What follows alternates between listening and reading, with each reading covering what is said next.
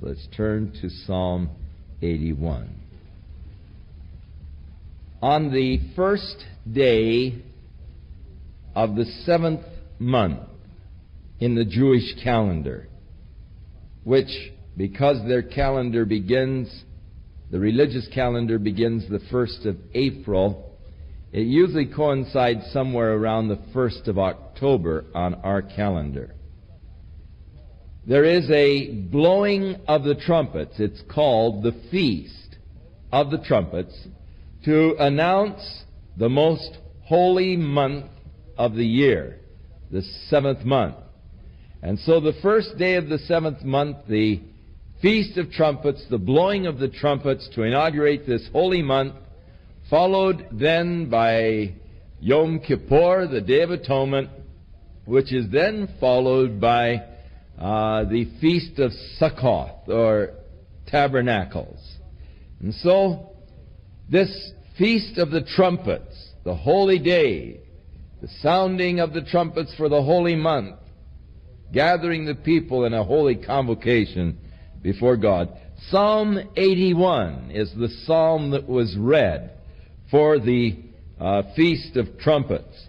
And so the beginning of the psalm is sort of a proclamation for this day that has arrived. Sing aloud unto God our strength. Make a joyful noise unto the God of Jacob. Take a psalm and bring hither the timbrel and the pleasant harp with a psaltery. Blow up the trumpet in the new moon and in the time appointed on our solemn feast day.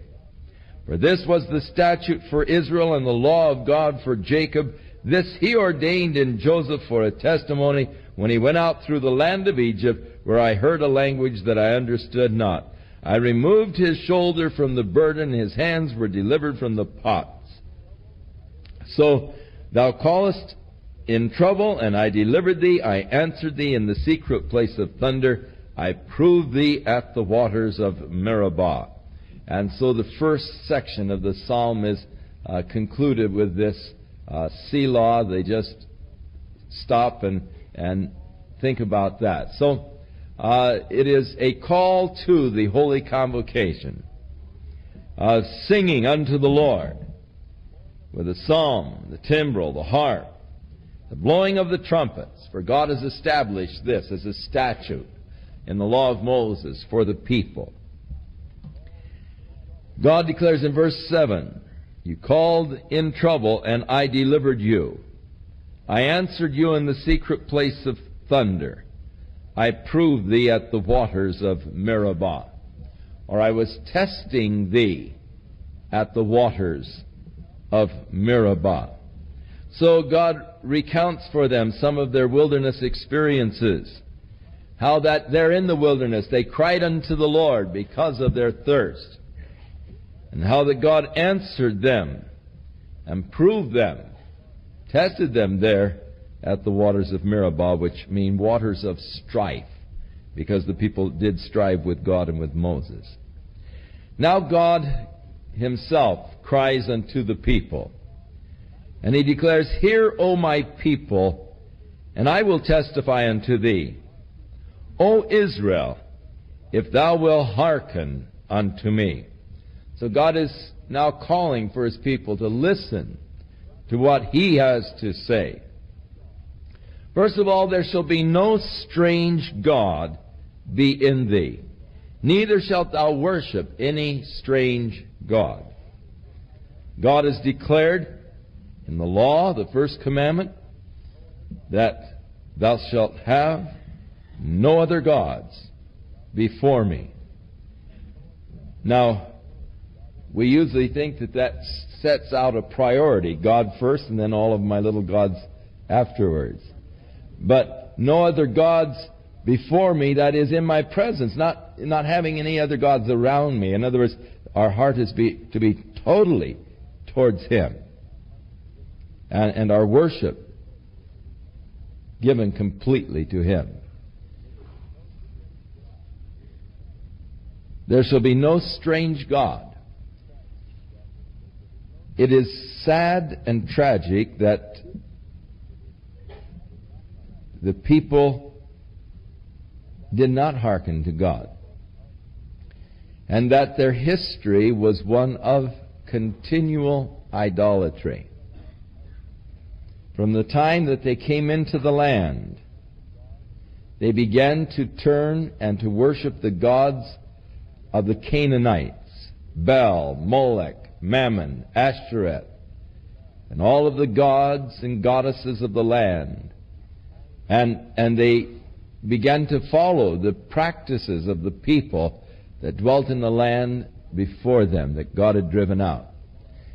And so the commandment of God, there shall be no strange God in thee, neither shalt thou worship. And yet they would not hearken. I am Jehovah thy God, which brought thee out of Egypt. Open thy mouth wide, and I will fill it. God is declaring now the things that He desires to do for His people. And of course, He is addressing Himself to, "O my people." So He's declaring those things that He desires to do for His people. I am certain that we limit that which God would do in our lives so many times. We are told in Jude, keep yourselves in the love of God. Now by that is meant, keep yourself in the place where God can demonstrate His love that He has for you. If you say, well, I've got to keep myself in the love of God, thinking I've got to keep myself real sweet and kind and generous and nice so that God can't help but love me, you've got the wrong concept of God's love. God loves you good or bad. God's love for you is uncaused by you. God's love for you is because of His nature of love. In reality, I cannot do anything to make God love me more. In the same token, I cannot do anything that would make God love me less. God loves me.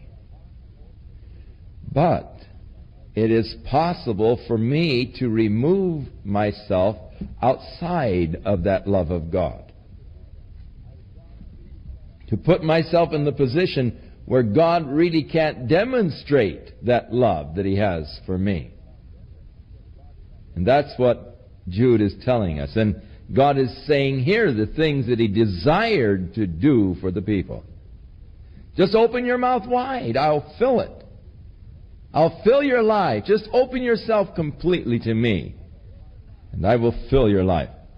But, he said, my people would not hearken to my voice, and Israel would have nothing to do with me.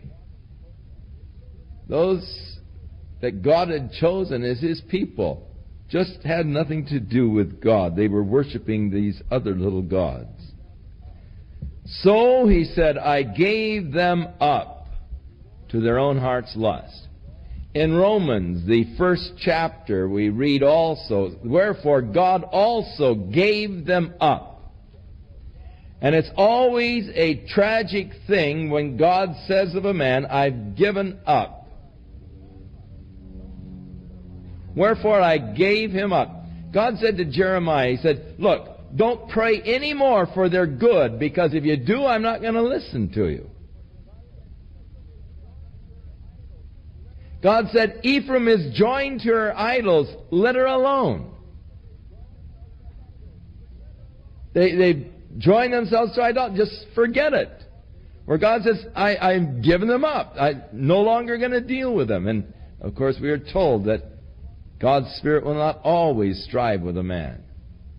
And when God gives a man up, it's always a very tragic thing. God gave them up to their own heart's lust.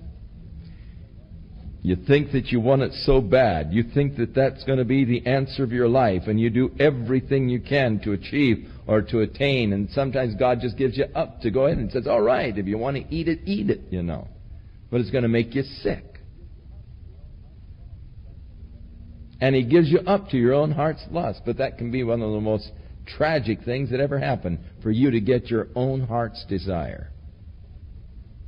Because many times we desire things that aren't really beneficial for us. God knows that they're not good for us.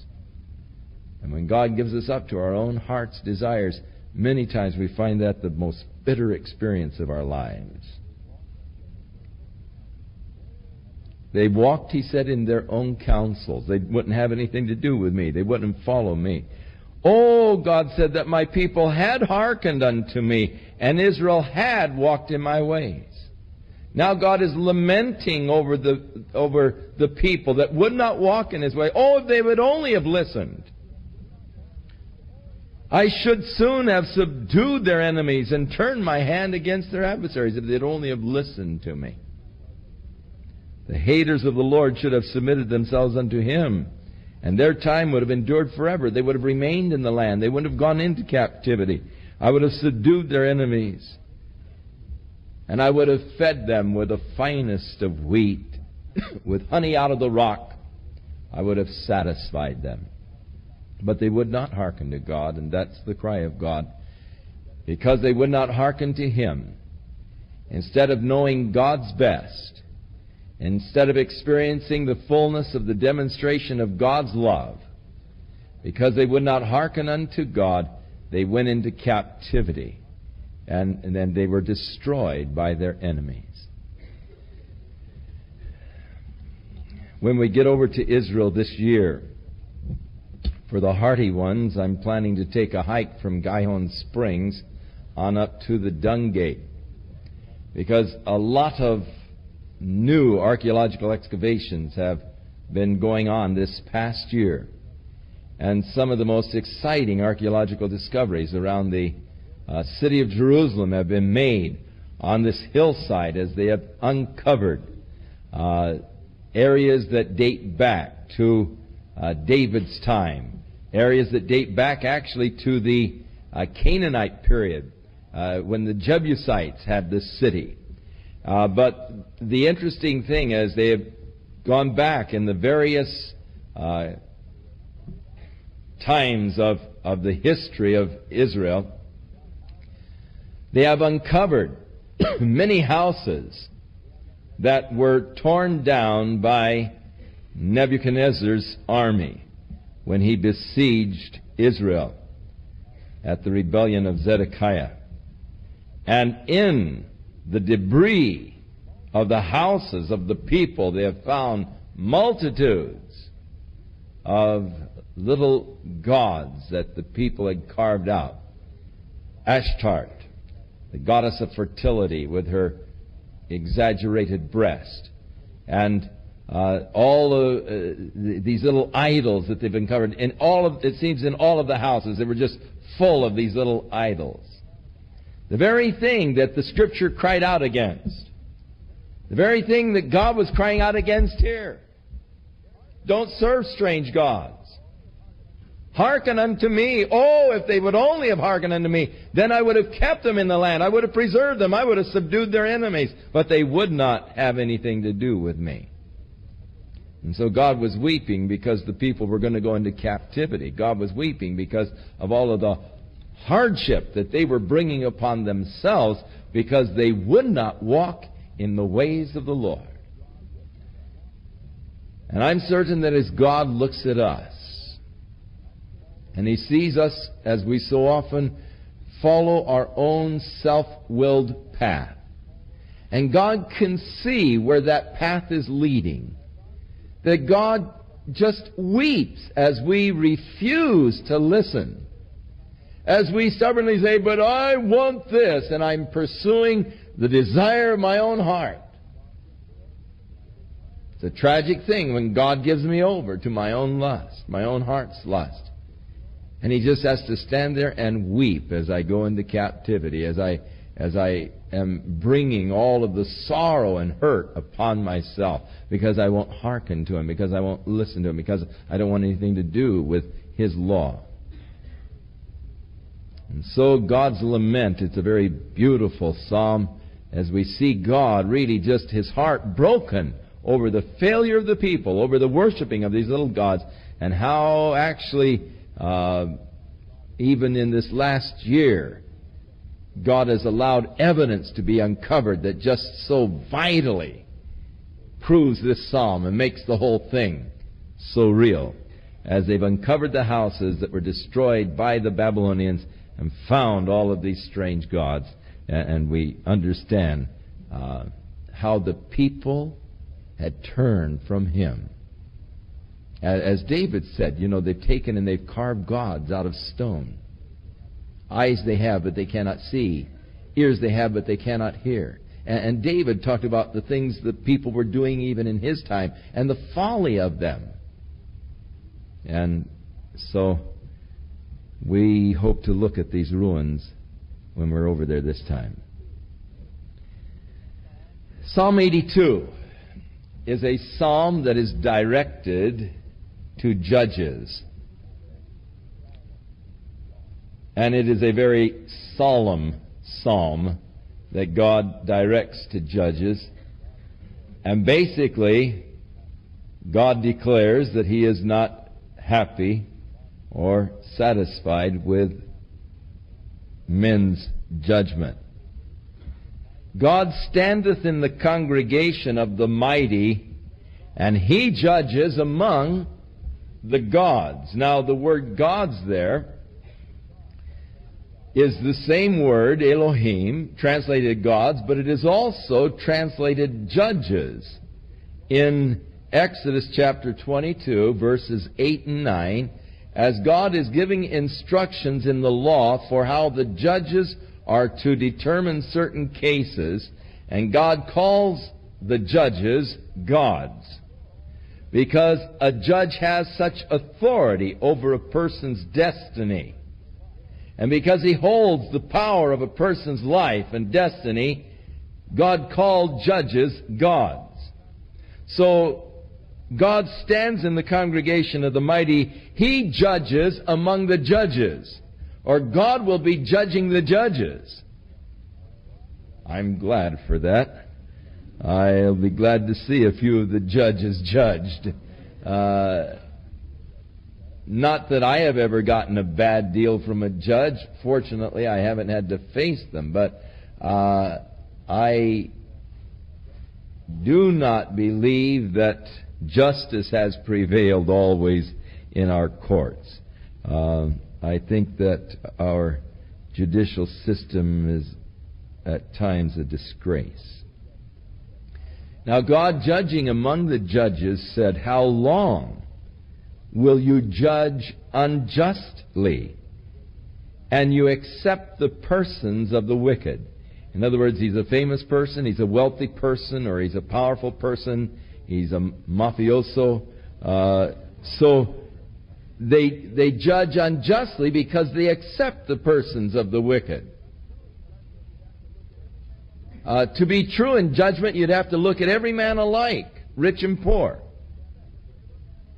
You couldn't have any respect to a person's past or anything else. You'd have to be judging simply on the basis of the charges that are brought against him as he stands there, just like he was anybody.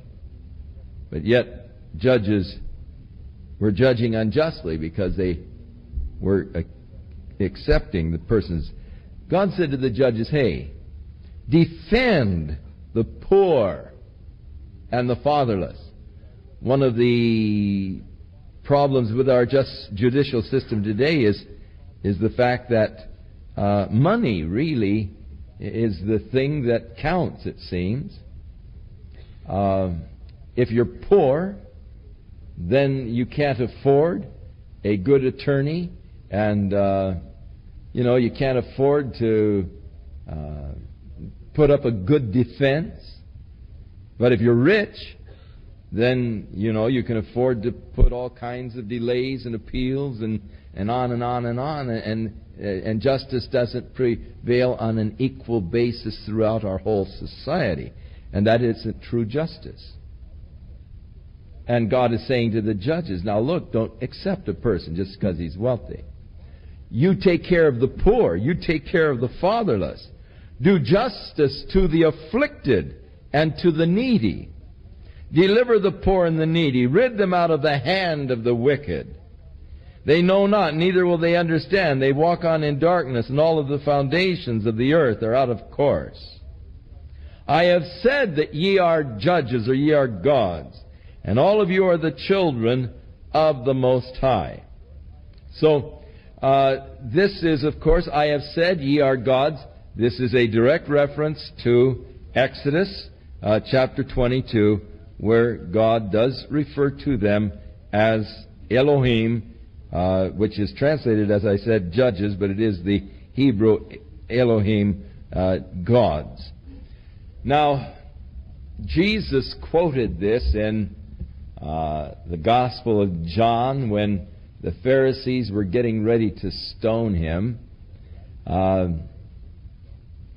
He said, I've done a lot of good things among you. For which of these things are you going to stone me? And they said, not for the good things, but we're stoning you because you, being a man, are continually making yourself the Son of God. And he said, well, I said that ye are gods. Why should you stone me because I say I'm a son of God? Now, he said, ye are gods here in Exodus 22, as he is speaking to the judges. He's speaking to men that he appoints, or that were to be appointed, who have the power over a person's life. And that's what your God is. Whatever it is that's holding power over your life is your God.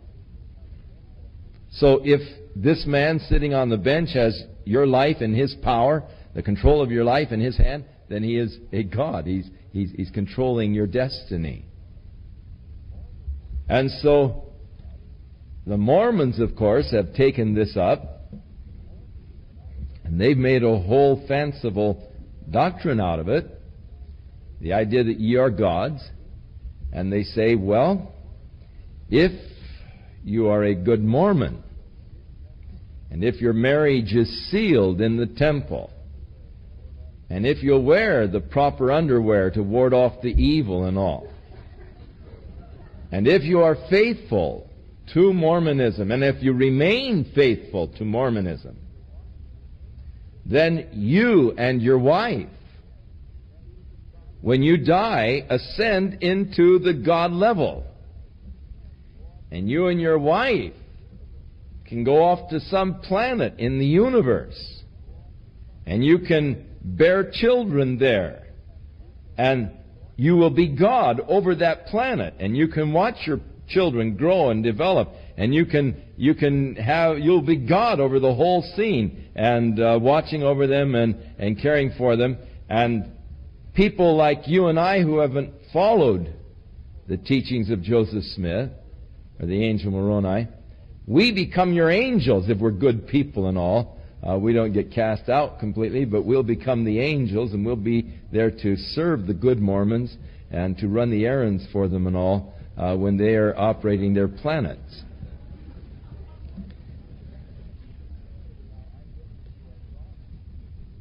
Now, I guess if you are gods, you can create whatever kind of people you want to exist in any kind of an environment. And from the recent flyby of Saturn, that wouldn't be such a bad planet, you know. It would be very beautiful sitting there looking at rings.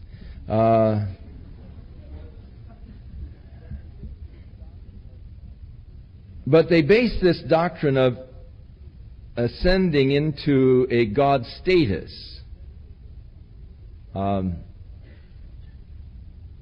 this one scripture, where God is referring to judges. Now, Brigham Young carried that idea back one step. The Mormons all carry it forward one step, and they look forward to, their chance in their celestial kingdoms, take their wives and have their children, and, spiritual children or whatever on this planet, and be their gods. Brigham Young took it back one step, and he said Adam came to the earth with one of his celestial wives, Eve. And they began populating the earth. And therefore Adam is our God and the only God with whom we have to do. Because he was the one that started procreation here on the planet. That makes him a good Mormon in some other planet somewhere back.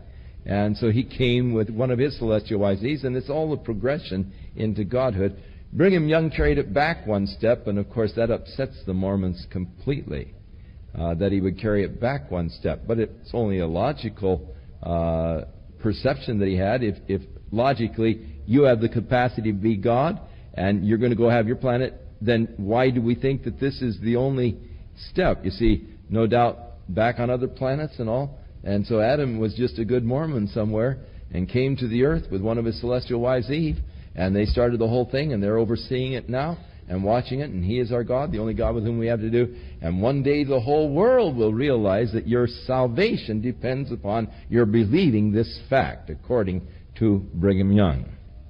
Not according to the Word of God. Except that they are bound to accept the statements of Brigham Young as the Word of God, because he was speaking as a prophet of God. And when their prophets speak, that what they say is on equal par with the written Word. So they've really dug themselves a hole. It's really, they dug a pit and fallen into it. But anyhow, God is addressing Himself here, even in this chapter, to judges, where He makes reference, ye are gods, ye are judges.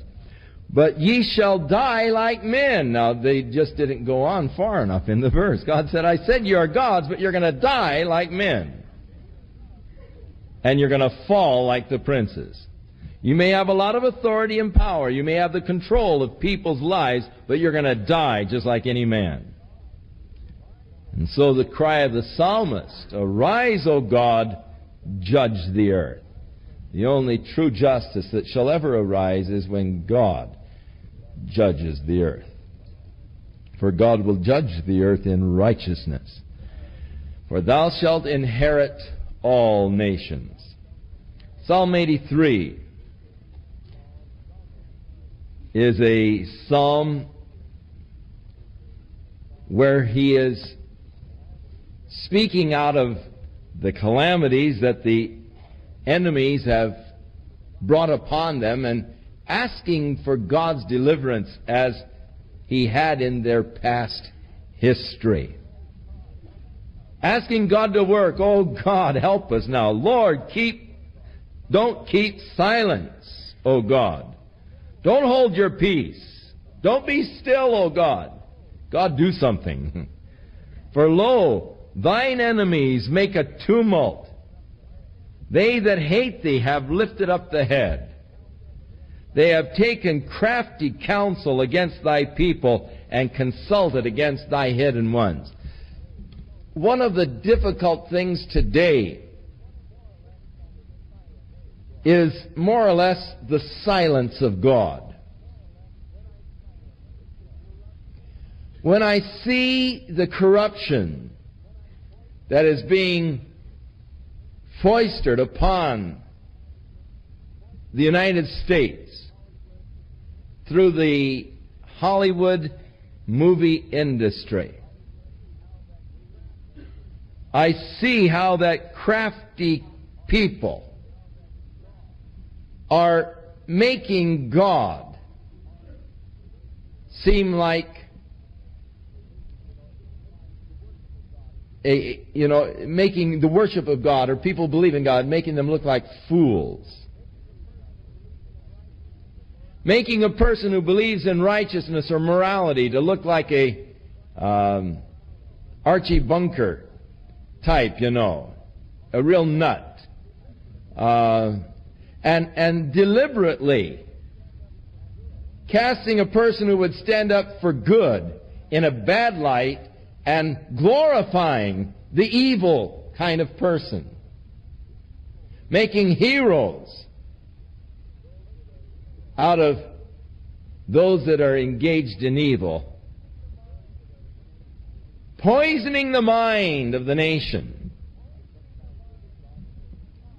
I sometimes with the psalmist say, God, don't keep silence. Do something, Lord. Stop them.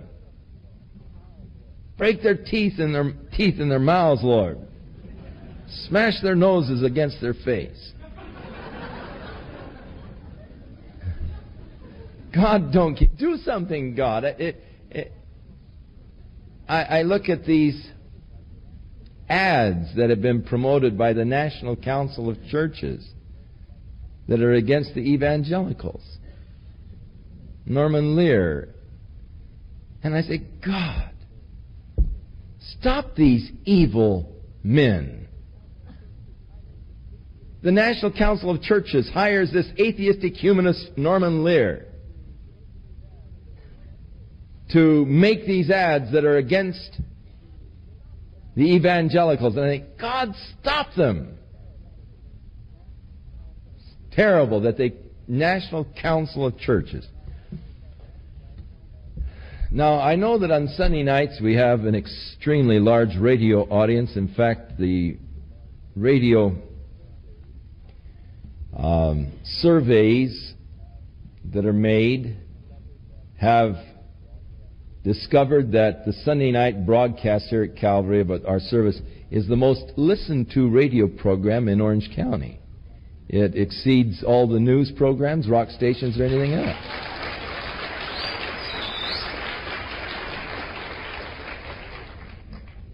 And we praise the Lord for the opportunity of being on the radio and to broadcast the Sunday night services so that a lot of the people who have small children can stay home and put the kids to bed and listen to the services. But yet, you think of all, well, the people that are listening, and you, a lot of you come from other churches. A lot of you are involved with churches that are related to the National Council of Churches. And I'd like to say personally, I wouldn't want the slightest relationship or association to the National Council of Churches, and I would not contribute one dime to any church that supports the National Council of Churches or the World Council of Churches. And I'm just laying it out to you straight. And I think that if some of the people will just quit supporting some of these churches that do support them, that they'll start taking another look at their relationships.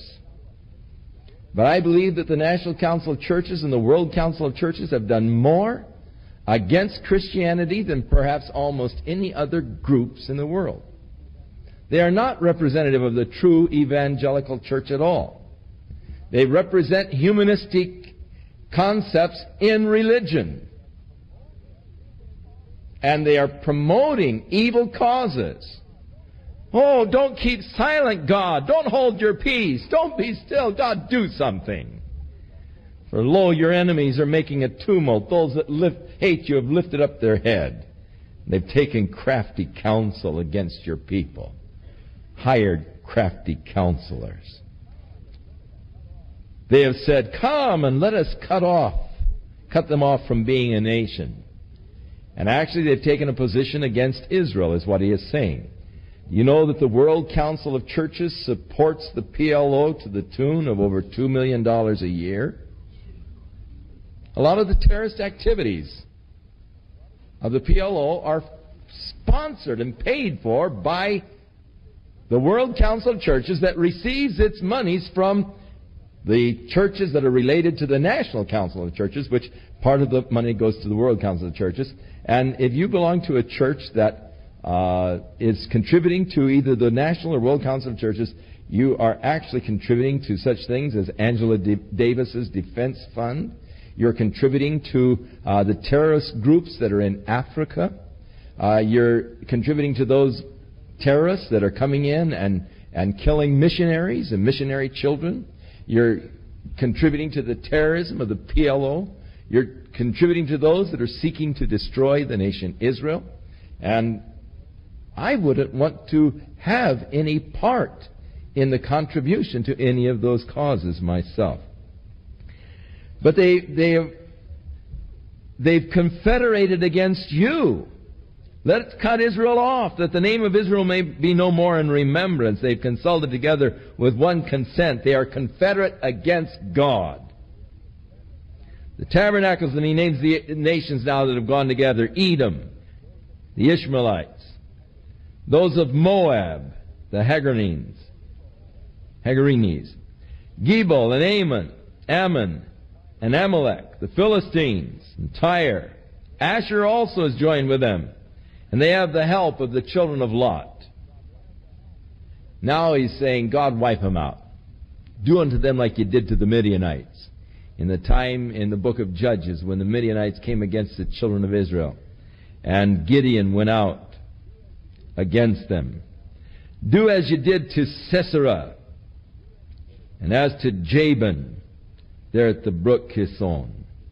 Oh, Sisera and Jabin, God, as you've driven a spike through their skull, get them, God.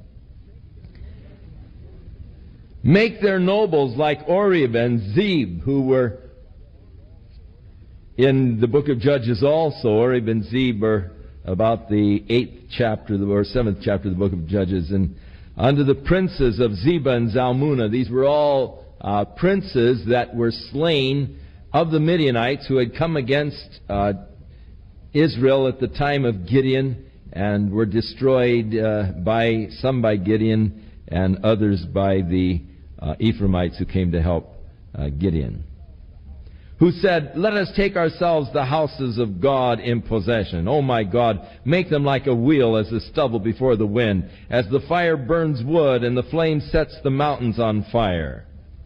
So persecute them with thy tempest, and make them afraid with thy storm. Fill their faces with shame, that they may seek thy name, O Lord. Let them be confounded and troubled forever. Yea, let them be put to shame and perish, that men may know that thou, whose name alone is Jehovah, art the Most High over all the earth. God, do these things in order that men might know that you are over all things. And that was the real cry behind, oh God, it seems that these people have gathered against you, against your purposes.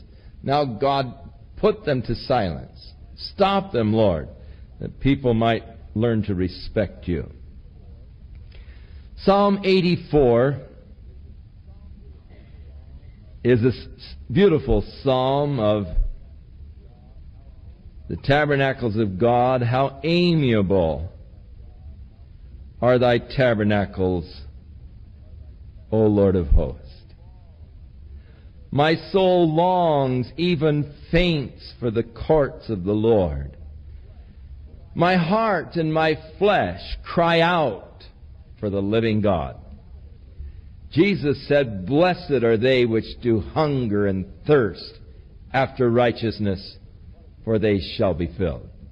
What a beautiful expression this is of the psalmist. My heart, my flesh cries out for the living God. Dr. Henry Drummond, in his book, The Natural and the Supernatural, says there is within the very protoplasm of man little tentacles that are reaching out for God. My heart, my flesh, crying out for thee, O Lord. And then he said, yea, the sparrow hath found a house, and the swallow a nest for herself, where she may lay her young, even thine altars, O Lord of hosts, my King and my God. Blessed are they that dwell in thy house. They will be still praising thee. So he had noticed that the swallows had returned to Capistrano and made their nests in the house of God. And he is excited over this. No, they're in the tabernacles. They didn't first come to San Juan. They came to the tabernacle, and they're in the altars of God. They made their little nest to lay their young. We don't have swallows, thankfully, around here because they are dirty. But we do have sparrows that make their nest in the eaves over here. And every time I walk past and I hear little sparrows and I see them going up in the eaves and all and carrying grass up in there. And I think of this particular Psalm of David, how that the birds, the sparrows have made their nests and all, they're, at your altar. Oh, how blessed it is to be there in the place where praises are going up to God continually.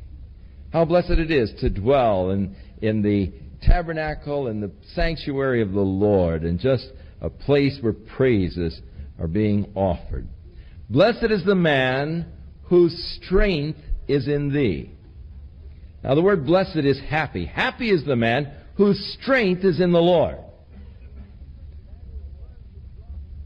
The man who has learned to draw his strength from the Lord, in whose hearts are the ways of them who through passing through the valley of Baca make it a well, and the rain also fills the pools. The valley of Baca is a phrase that we don't quite understand. It would appear to be sort of a dry place, who even when he passes through dry places, it becomes a well, and the rain fills the pools. They go from strength to strength, every one of them that appeareth before the Lord in Zion. O Lord God of hosts, hear my prayer. Give ear, O God of Jacob. And then the final thought, behold, O God, our shield, and look upon the face of your anointed. For a day in your courts is better than 1,000 anywhere else. I had rather be a doorkeeper in the house of my God than to dwell in the tents of wickedness. Moses chose rather to suffer affliction with the people of God than to enjoy the pleasures of sin for a season. A day in thy courts is better than 1,000 any place else. I'd rather be a doorkeeper, Lord, in your house, the lowest place in the house of God, than the highest place in the house of Baal. For the Lord God is a sun and a shield. The Lord will give grace and glory, and no good thing will he withhold from them that walk uprightly. Isn't that a beautiful promise? I love that promise. No good thing will he withhold from those who walk uprightly. O Lord of hosts, blessed or happy is the man that trusts in thee. So, happiness to the man whose strength is in the Lord. Happiness to the man whose trust is in the Lord. Psalm 85. Lord, you have been favorable unto the land. You have brought back the captivity of Jacob. You have forgiven the iniquity of your people. You have covered all of their sins. So the declaration of God. The favor of God to the land and to the people, bringing them back from captivity. And then the goodness of God in the forgiveness of their sins. Thou hast taken away all thy wrath. You have turned yourself from the fierceness of your anger. Turn us, O God, of our salvation, and cause your anger toward us to cease. And now he is speaking unto God, will you always be angry with us forever? Will you draw out your anger to all generations? Will you not revive us again, that your people may rejoice in thee? Show us thy mercy, O Lord, and grant us thy salvation. I will hear what the Lord will speak, for he will speak peace unto his people and to his saints, but let them not turn again to folly. Surely his salvation is near them that fear him, that glory may dwell in our land. Mercy and truth are met together. Righteousness and peace have kissed each other. Truth shall spring out of the earth, and righteousness shall look down from heaven. Yea, the Lord shall give that which is good, and our land shall yield her increase. Righteousness shall go before him, and shall set us up in the way of his steps. So the psalm begins with the declaration that God has brought us back, but yet there hasn't been a full spiritual restoration. It would seem that God isn't really moving yet among his people. So the prayer, Lord, are you going to be angry forever throughout all generations? Won't you return, revive us again, and that we might have again the rejoicing of the Lord within our hearts. Let us experience, Lord, your mercies. And then he makes, in the end of the psalm, the affirmation of his faith in the faithfulness of God. Surely God's salvation is near, and mercy and truth have met, and righteousness and peace have kissed. For God will give that which is good, and the land will yield her increase. Psalm 86, we have another psalm of David. David says, bow down thine ear, O Lord, hear me, for I am poor and needy. Preserve my soul, for I am holy.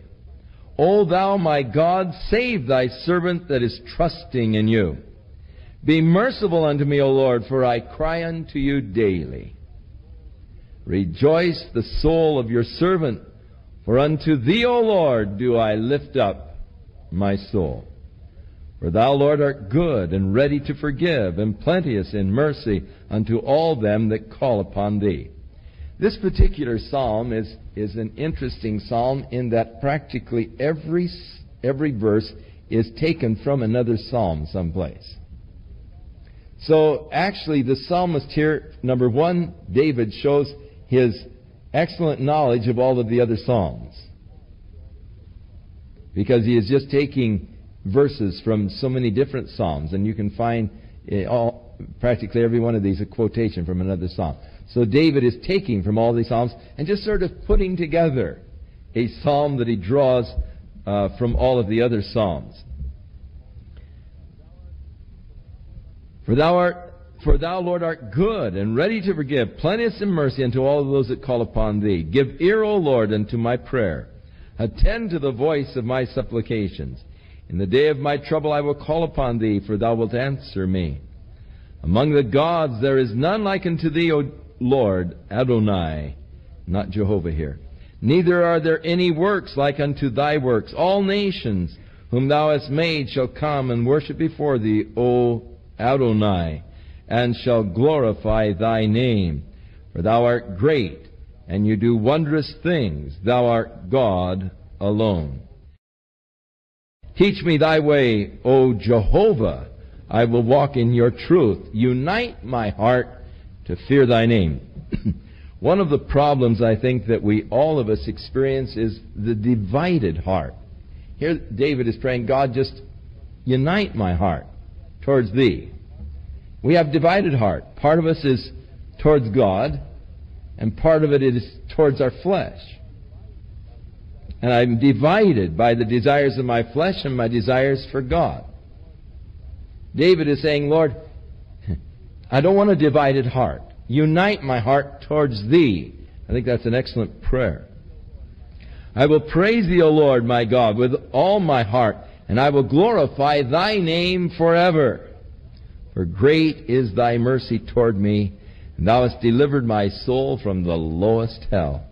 O God, the proud are risen against me, and the assemblies of the violent men have sought after my soul, and have not set thee before them. But thou, O Adonai, art a God full of compassion, and gracious, and long-suffering, and plenteous in mercy and truth. O turn unto me, and have mercy upon me. Give thy strength unto thy servant. Save the son of your handmaid. Show me a token for good, that they which hate me may see it, and be ashamed, because you, Jehovah, have helped me and comforted me. Now, in verse 5, for thou, O Lord, art good and ready to forgive. So he's declaring here the nature of God in the psalm. And he declares that God is good and God is ready to forgive, that he is plenteous in mercy. In verse 10, he declares, for thou art great, and you do wondrous things. You are the only God. So, verse 15, but thou, O Lord, art a God full of compassion, gracious, long-suffering, plenteous in mercy and truth. So it's interesting, verses 5, 10, and 15, he declares the character of God, aspects of God's character. And so to catch, it's woven through, but then he declares the character of God, and then he responds to it with his request. Lord, you are merciful. Oh God, have mercy on me.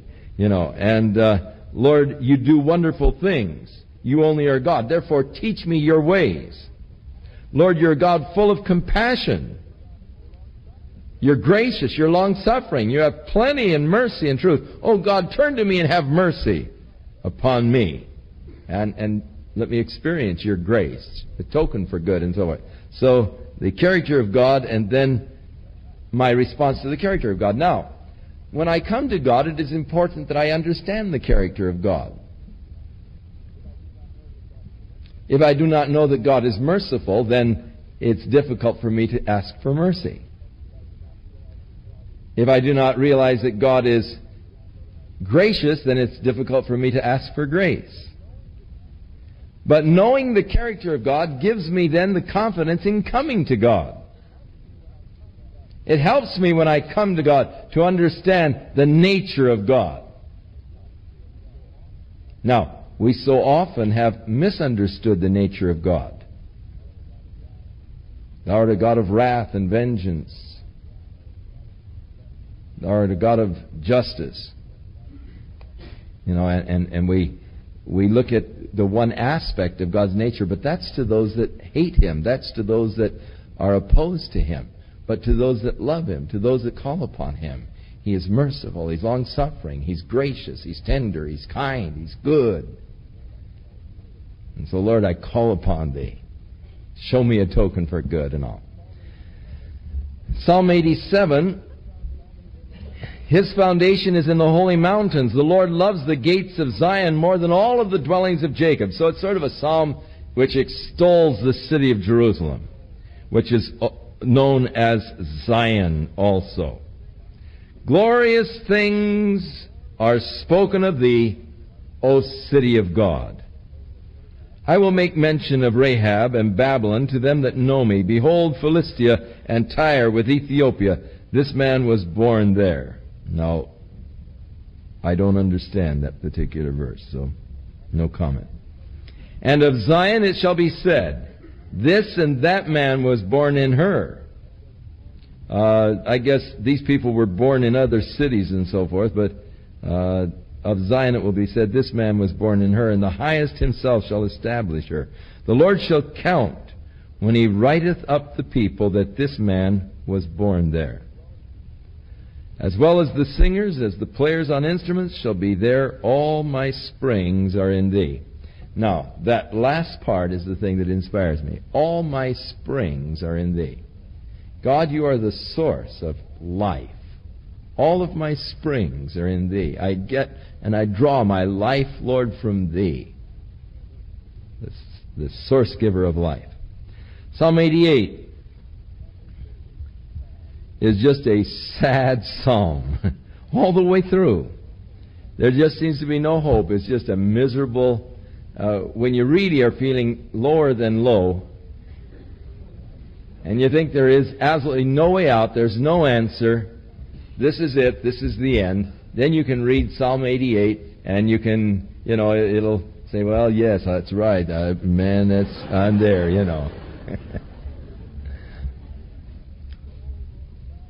O Lord God of my salvation, I have cried day and night before Thee. Let my prayer come before Thee. Incline Thine ear unto my cry, for my soul is full of trouble, and my life draws near to the grave. I'm counted with them that go down to the pit. I'm as a man that has no strength. Free among the dead, like the slain that lie in the grave, whom You remember no more, and they are cut off from Your hand. You have laid me in the lowest pit, in darkness and in the deeps. Your wrath lies hard upon me, and You have afflicted me with all the waves. You have put away my acquaintance far from me. You have made me an abomination unto them. I'm shut up, and I cannot come forth. My eye mourns by reason of the affliction. Lord, I have called daily upon Thee. I have stretched out my hands unto You. Will You show wonders to the dead? Shall the dead arise and praise Thee? Shall Your loving kindness be declared in the grave, or Your faithfulness in destruction? Shall Your wonders be known in the dark, and Thy righteousness in the land of forgetfulness? But unto Thee have I cried, O Lord, and in the morning shall my prayer prevent Thee. Lord, why do You cast off my soul? Why do You hide Your face from me? I am afflicted, I'm ready to die. From my youth up, and while I suffer Your terrors, I'm distracted. Your fierce wrath goes over me. Your terrors have cut me off. They came round about me daily like water. They encircled me all about together. Lover and friend have You put far from me, and my acquaintance into darkness. Ooh, Not even a glimmer of hope. Most of the Psalms that start out like this, at the last it says, "But I know, Lord, that you will deliver your servant," and those that call upon thee and all. And usually the last verse, even in some of these dismal Psalms, there's a little light at the end of the tunnel, but not here. This thing starts in the dark and ends in the dark. It's just, he's down and he's not going to come out of it during this Psalm. It's just one of complete, it's a total downer. So you might just inscribe that one, the total downer. But you come out into the next Psalm and you're singing. I will sing of the mercies of the Lord forever. With my mouth will I make known thy faithfulness to all generations. For I have said, mercy shall be built up forever. Thy faithfulness shalt thou establish in the very heavens. I have made a covenant with my chosen. I have sworn unto David my servant. Thy seed will I establish forever and build up thy throne to all generations. Now, in verse 3, the psalm begins with the psalmist declaring, I will sing praises to the Lord, sing of his mercies.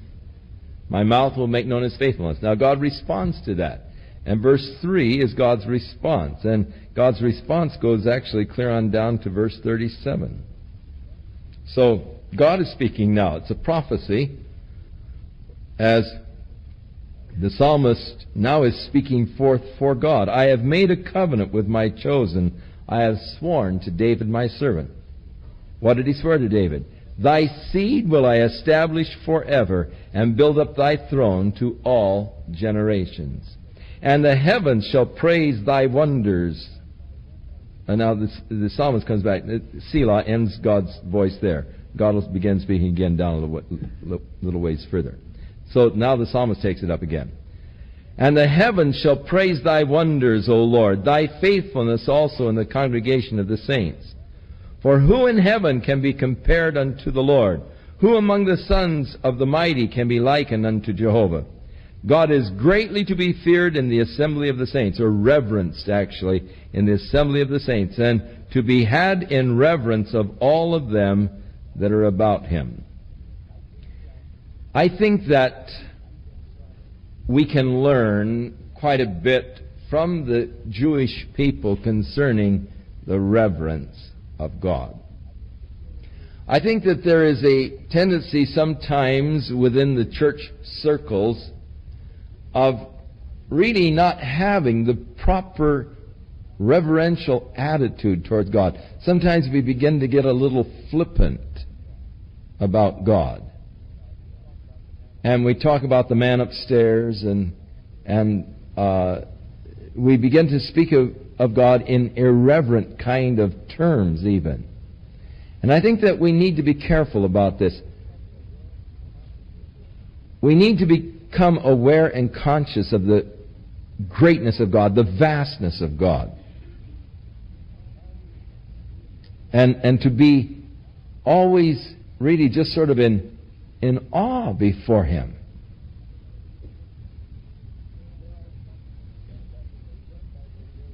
There are some people that just by their very position command respect. Because Ronald Reagan has been elected as the next president of the United States, you wouldn't go up, if you were at the airport and you saw him getting off the plane, you wouldn't go running up and say, well, Ronnie, all right, man, glad to see you made it, Because of the position as President of the United States, you would treat him with respect. You would have respect for the position that the man now has. We have living in a society that seems to try to break down this respect for authority. And it is a common thing among our society now of not really showing proper respect for authority. But that is a whole social breakdown. Not showing respect to police officers. not showing respect to those that are in authority. It just shows a part of the whole social breakdown that is taking place. But it is tragic because sometimes people also carry that disrespectful attitude over to God. And we should always actually hold God in the very highest of respect and reverence. Now, the Jews had such reverence for God that when the scribes would copy the Scriptures, every time they came to the name Elohim, God, in their text, they would take their pen and they would wash it, and then they would dip it in fresh ink to write the letters for God. If they came to the Adonai, the Lord, then they would take and get a fresh pen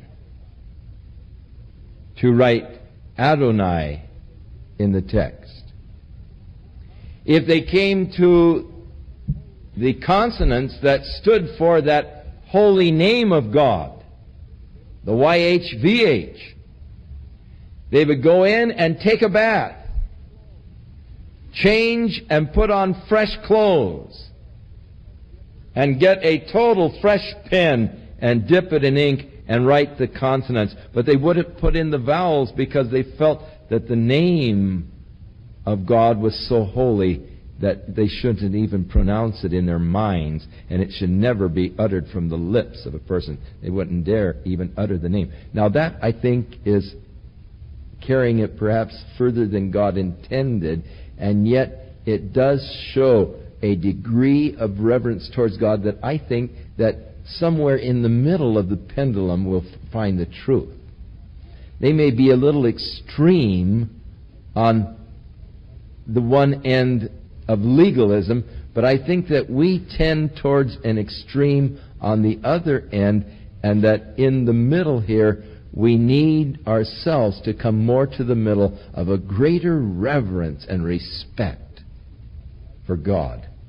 That we don't just speak lightly of God, but we hold Him in highest esteem and respect. God is greatly to be reverenced in the assembly of the saints, and to be had in reverence of all of them that are about Him. O Jehovah God of hosts, who is a strong Lord like unto Thee, or to Thy faithfulness round about Thee? For You rule the raging of the sea. When the waves arise, You still them. You have broken Rahab in pieces as one that is slain. You have scattered Your enemies with Your strong arm. The heavens are Yours, and the earth also is Yours. As for the world and the fullness thereof, You have founded them. The north, the south, You've created them. Tabor and Hermon shall rejoice in Thy name. You have a mighty arm, strong is Your hand, and high is Your right hand. Justice and judgment are Your habitation of Thy throne. Mercy and truth shall go before Thy face. Blessed is the people that know the joyful sound. They shall walk, O Lord, in the light of Thy countenance. And in Thy name shall they rejoice all the day, and in Thy righteousness shall they be exalted. For You are the glory of their strength, and in Thy favor our horn shall be exalted. For the Lord is our defense, and the Holy One of Israel is our King. Now God responds to this. The psalmist declares of the greatness of God, declaring why He should be reverenced, because of the fact that He rules over the earth, over the heavens, created the earth. Then You spake in vision to the Holy One and said, I have laid up help upon one that is mighty. I have exalted one that is chosen out of the people. I have found David my servant.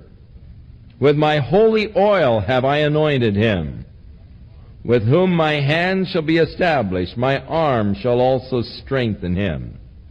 The enemy shall not exact upon him, that is, will not collect tribute. He will not be paying tribute to the enemies. He will not be defeated and have to pay tribute to the enemies. Nor the son of wickedness afflict him. And I will beat down his foes before his face, and plague them that hate him. But my faithfulness and my mercy shall be with him, and in my name shall his horn be exalted. Or the horn is a symbol of strength. And so the name of the Lord will be his strength. I will set his hand also in the sea, and his right hand in the rivers. He shall cry unto me, Thou art my Father, my God, and the rock of my salvation. Also I will make him my firstborn higher than the kings of the earth. This, no doubt, has a double fulfillment, not only in David, but also in that seed that should come from David that will rule as King of kings and Lord of lords, even a prophecy of Jesus Christ. My mercy will I keep for him forever, and my covenant shall stand fast with him. His seed also will I make to endure forever, and his throne as the days of heaven. If his children forsake my law and walk not in my judgments, if they break my statutes and keep not my commandments, then will I visit their transgression with a rod, and their iniquity with stripes. Nevertheless, my loving kindness will I not utterly take from him, nor allow my faithfulness to fail. My covenant will I not break, nor alter the thing that has gone out of my lips. Once I have sworn by my holiness that I will not lie unto David. His seed shall endure forever, and his throne as the sun before me. Which, of course, goes on to the prophecy of Christ, who will sit upon the throne of David to order it and to establish it in righteousness and in judgment from henceforth, even forever. The zeal of the Lord of hosts will perform this. So God has sworn that Christ will sit upon the throne of David forever and ever. It shall be established forever as the moon and as the faithful witness in heaven. And the Selah brings us to the end of God's response to the psalmist. Now the psalmist declares, But you have cast off and abhorred. You have been angry with your anointed. You have made void the covenant of your servant. You have profaned his crown by casting it to the ground. You have broken down all of his hedges. You have brought his strongholds to ruin. All that pass by the way spoil him. He is a reproach to his neighbors. Thou hast set up the right hand of his adversaries. Thou hast made all of his enemies to rejoice. Thou hast also turned the edge of his sword, and hast not made him to stand in the battle. You have made his glory to cease, and cast his throne down to the ground. The days of his youth have you shortened, and you've covered him with shame. How long, Lord, will you hide yourself forever? Shall thy wrath burn like fire? Remember how short my time is. Wherefore hast thou made all men in vain? What man is he that lives and shall not see death? Shall he deliver his soul from the hand of the grave? Lord, where are thy former loving kindnesses, which you swore to David in thy truth? Remember, Lord, the reproach of your servants, how I do bear in my bosom the reproach of all the mighty people, wherewith your enemies have reproached, O Lord, wherewith they have reproached the footsteps of thine anointed. And then the close of the third book of the Psalms, Blessed be Jehovah forevermore. Amen and amen. I mentioned before that each of the books of the Psalms closes with a benediction, with the amen and amen. And that brings us to the end of the third book. And Psalm 90 begins the fourth book of the Psalms. Psalm 90 is a psalm of Moses. Now, Moses was also a writer, and he wrote psalms and songs. And this is one of the psalms of Moses. Lord, or Jehovah, thou hast been our dwelling place in all generations. Before the mountains were brought forth, or ever you had formed the earth and the world, even from everlasting to everlasting, thou art God, declaring the eternal nature of God, before the world ever existed. From everlasting to everlasting. The word everlasting is an interesting Hebrew word. It is a word that literally means the vanishing point. To understand it, think back as far as you can think back. Now, the sun, they say, is losing about... Been a while since I've read how much it's losing. Something like 200 million tons per second of mass. At that rate, in 10 billion years, it will no longer be able to support life upon the earth. So if you want something to worry about, think about that. So, because the sun is losing this much mass, the sun could not have always existed. Because if you added that much mass to the sun back to infinity, it would have meant that the sun at one time filled the entire universe. See, if you kept adding, it would... So the sun is gradually reducing. It's like Herschel Jeans, the scientist, said that the Earth is like a giant clock that was wound up and is slowly winding down.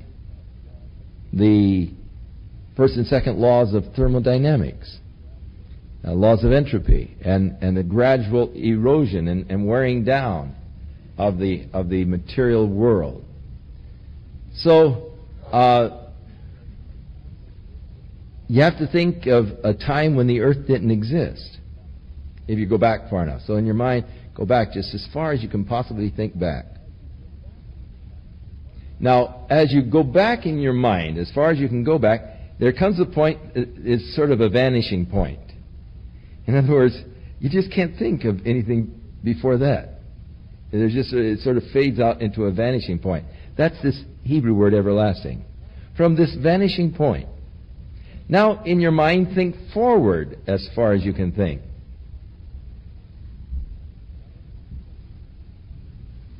On into eternity. Now, they say that if a little bird would go down here to Huntington Beach and take a drop of water in its beak out of the surf there, and every morning as the sun would rise, would take one hop towards New York. And when the little bird arrived in New York, it would drop that water in New York Harbor and then start back a hop a day towards Huntington Beach again. By the time that little bird emptied the Pacific Ocean into the Atlantic Ocean, the first day of eternity would just be getting its start. So think of out in the future to the vanishing point. You know, you think out so far and then it just vanishes. So the Hebrew word has that as its meaning, actually, literally, from the vanishing point, as far as I can think until my mind just hits a vanishing point, to as far out as I can think this way till my mind hits the vanishing point. You're God. You've existed. You will exist.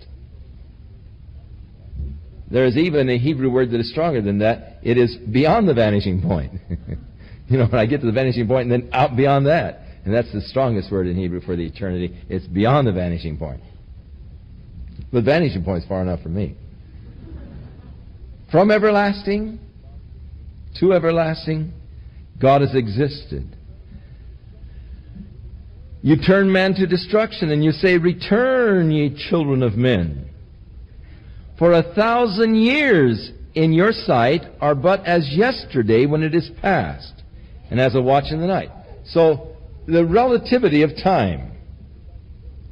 1,000 years is just like a day as far as the Lord is concerned. Now, Peter tells this in talking to us about the coming again of Jesus Christ. He said, in the last days there will be scoffers that will come saying, "Oh, where is the promise of His coming? Since our fathers have fallen asleep, everything continues as they were from the beginning." God's not going to come. You know, where is it? Where is the promise? He is not here. And Peter said, you've got to realize that 1,000 years is as a day unto the Lord, and a day is as 1,000 years. So time is only relative to us. We think in the terms of time. We always think in terms of linear time. Here's the beginning, here's the ending. Here's my birth, here's my death. Time in a linear way. But that's because we are involved with matter. But if we weren't matter, then time wouldn't matter. Time only matters in matter. According to Einstein's theory of relativity, actually, time doesn't exist, only except in matter. And so, time can be stretched if you're going fast enough. According to his theory, that if you could accelerate yourself to the speed of light, time would stand still. So if you could accelerate yourself to the speed of light and head out for the Andromeda Galaxy, let's not go to the Andromeda Galaxy, that's too far. Let's go to Proxima, or Alpha Centauri. They're our closest solar neighbors. Traveling on this ray of light, you could get to Centauri, Alpha Centauri. You could get there in 4.5 years. You could make the round trip in 9 years. But when you got back, though you would be the same age, time would have stood still for you because of the speed at which you were traveling. When you got back, the Earth would be 9 years older. Your wife would be 9 years older than you are at this point. Now, if you went further, if you did go to Andromeda Galaxy, 1,500,000 light years out there, you'd come back in 3 million years. Now, the whole Earth would be different by that time. You look around, you wouldn't find any of your friends. But you would only be, in a matter of hours older, because time would have stood still because of the speed you were traveling. Because if you travel that fast, you're going to turn into energy, and because you have no materials, you're just energy at that point, then time ceases to exist. This is the idea of the relativity, Einstein's theory of relativity. And so there's no way that we can really prove it. So you just have to accept it because he was a smart man. But it is interesting that the Bible does hint to relativity of time, as far as God is concerned. 1,000 years in your sight is like yesterday when it's past. And as Peter said, a day is as 1,000 years to the Lord, 1,000 years is a day. Now, that is interesting in the light of, in the book of Hosea, he speaks of the Israel sort of being out of the land, dispersed for 2 years, and he said, and in the 3rd year I will raise her up, and she will dwell in the land. Or for 2 days, rather. And in the 3rd day, Hosea 6:2. After 2 days he will revive us, and in the 3rd day he will raise us up, and we shall live in his sight. And so Israel was destroyed and dispersed from the land for about 2,000 years. And now they've been raised up again. And so 1,000 years is as a day to the Lord, a day is as 1,000 years. So you say, oh, but the Lord's waited so long to come back. Yeah, a couple days. Relativity of time. You carry them away as with a flood. They are as a sleep in the morning. They are like grass which grows up. In the morning it flourishes, it grows up. In the evening it cuts down and withers. So life is just so temporal. We are consumed by your anger, and by your wrath we are troubled. You have set our iniquities before thee. Our secret sins are in the light of your countenance. For all of our days are passed away in thy wrath. We spend our years as a tale that is told. Now, not only is time relative, and this is where we really come into trouble understanding things because it really begins to get weird at this point. When you are released from this linear time frame that we are existing in, and you can enter into the timelessness of eternity, there is then no past or no future, but everything is present, because now you're released from time. And in time we know past, present, future. But released from the linear time zone, then the past or the future do not exist. Everything is now in the present. Now the writer of Ecclesiastes tried to describe that, and he only made it more confusing. But of course our minds can't grasp it anyhow, so it would just boggle our minds to try to conceive it. But that which is past, he said, is now. And that which shall be has already been. And God requires that which is past. So figure that one out and you've got eternity wired. Everything happening now. So that in this relativity of time, in reality, our lives are spent like a story that's already been told. We're like a rerun as far as God is concerned. Because God, living outside of the time dimension, can see the whole picture at once. As James said, you know the end from the beginning. Or James said, actually, known unto him are all things from the beginning, because he is outside of the linear time frame. Thus, as God looks down, he sees the whole picture, where we are looking at it from day to day, and today and yesterday and tomorrow. God sees the whole thing. He sees the end from the beginning. And as far as God is concerned, we're just in a rerun. It's just something he can already see. The whole scene, the end results, and the whole thing on out. He knows the end from the beginning. Now, there would be fantastic advantages to be able to be released from our linear time frame references and to come outside of time frame and be able to see as God sees the whole thing. John had that experience, the book of Revelation. He said, I, John, was in the Spirit unto the day of the Lord. God took him in the time chamber, and he took him on up past the day in which we're even living. And the Lord showed to John the things that are going to be taking place on the earth after the church is taken out and the earth is undergoing the great tribulation period. And John saw events that are going to take place on the earth. Described the events as he saw them in this time chamber that God just released him from the time frame, linear time frame that we experience, and took him outside of it, and John was able to see down the road, and he described in the book of Revelation things that yet have not happened, but surely will happen. For God released him outside of the time frame reference. So, God existing out of the time frame reference knows. He knows your life. He knows the end of your life. He knows the whole score. You spend your life like a story that's already been told. It's just like watching USC play Washington today on television when they replayed the game. It's already over. It's already done. The score's already been established. You're just watching something that has already happened. And that's the way God looks at your life. It's like it's already happened. He knows already what the score is. So, those whom he foreknew, he did also predestinate. And those that he predestinated, he also chose.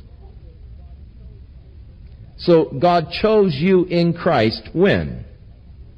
After you were born and after you came forward? No. God chose you in Christ before the foundations of the world, because he is outside of the time frame zone, and he could look down and he could see the whole end. He could see your life and the whole end of your life and on out, and he sees out because time doesn't exist with God. He lives outside of time. So, on the basis of this ability of being outside of the linear time frame reference, God then made his choices. All right, he chose me. Isn't that neat? Having that kind of wisdom, he'd never choose a loser. So the fact that God has chosen me, that automatically writes me in. I'm a winner. For what God has begun in me, He's going to finish. Now, we have difficulty with the concept of predestination, election, chosen in Him, and so forth. We have difficulty with that because we only think, and we can only think. We're limited in our thinking to this linear time frame reference. And that's what makes it hard for us to understand, well, how could God choose me? That isn't fair. God choose me. And so forth. Oh, if He wants to choose me, that's all right. I'm not going to argue. I'm only going to rejoice. Chosen in Him. So I spend my life like a story that's already been told. God knows the end of it. He knows the final chapter. I don't know that yet. I'm coming into it, and I'm discovering the things that God has already known. Anything I ever discover is something that God has already known. I'm only discovering things that God has... I'm not discovering new truth. New truth doesn't exist. God has already known all these things.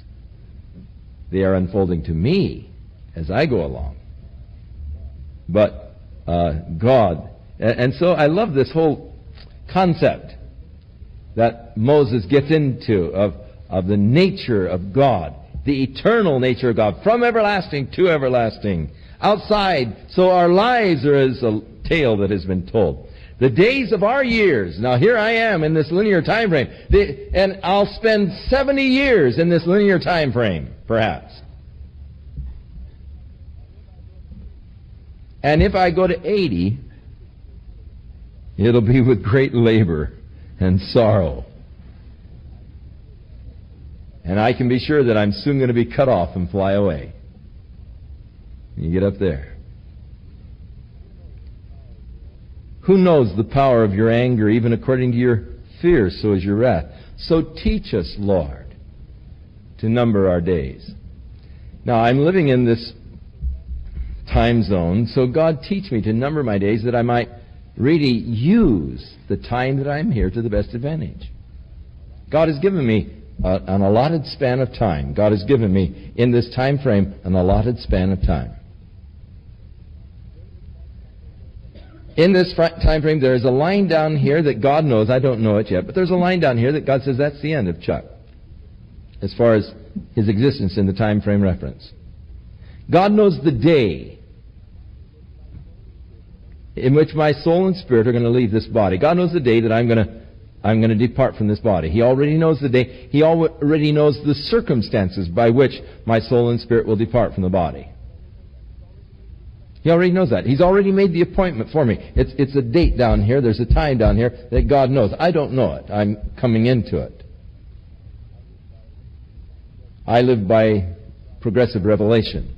But God already knows. He's already established. I don't know when it might be. It might be much sooner than what I'm anticipating. I may not even get to the 70. I personally don't think I will have lost anything if I don't.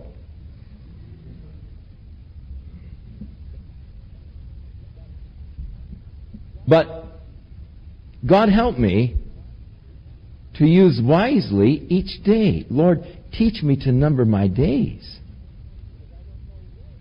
Because I don't know when the day of opportunity of my serving God is going to come to an end. So, Lord, teach me to number my days that I might incline my heart to wisdom, that I might use wisely the time that I'm here. Use it to its best advantage for God. Oh, we waste so much precious time in front of that stupid television. An evil device that is designed to rob you of precious time, making men very shallow because it's filling their minds with emptiness. God, teach me to number my days, that I might apply my heart to wisdom. Return, O Lord, how long? Let it repent thee concerning your servants. O satisfy us early with your mercy, that we may rejoice and be glad all of our days. I don't know how many days I have, but God, I want to live a happy life. Rejoice and be glad. Make us glad according to the days wherein you've afflicted us, and the years wherein we have seen evil. Let thy work appear unto thy servants, and thy glory unto their children. And then the prayer of Moses, I think, is absolutely gorgeous. Let the beauty of the Lord our God be upon us, and establish the work of our hands upon us. Yea, the work of our hands establish it. The prayer, though, let the beauty of the Lord be upon my life. We used to sing a chorus years ago when I was a little kid. Let the beauty of Jesus be seen in me. All of his wonderful passion and purity, O thou Spirit divine, all my nature refine, till the beauty of Jesus be seen in me.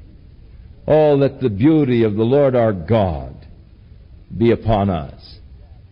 The beauty of God might be seen in our lives and through our lives and through the works of our lives. Let God's beauty show forth to this needy world. Shall we stand?